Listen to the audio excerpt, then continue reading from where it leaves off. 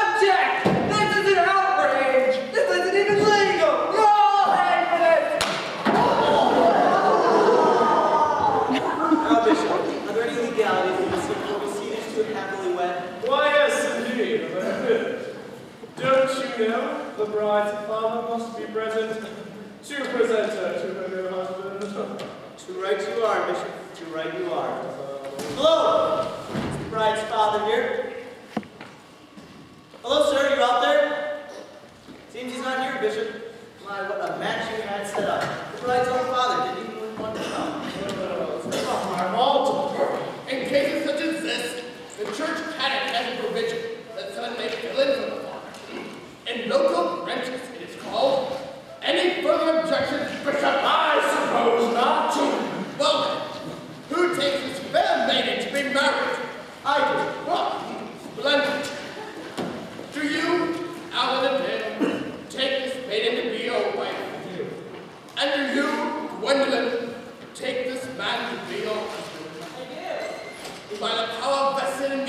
by Pope Celestine III and King Richard. I now pronounce you man and wife.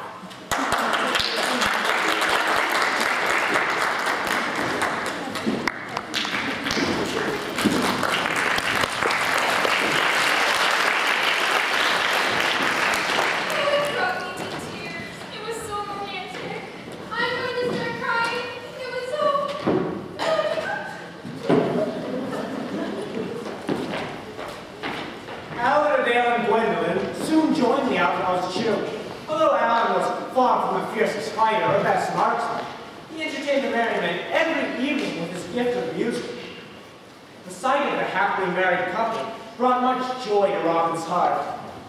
But at the same time, it reminded him of Mary and his own loneliness.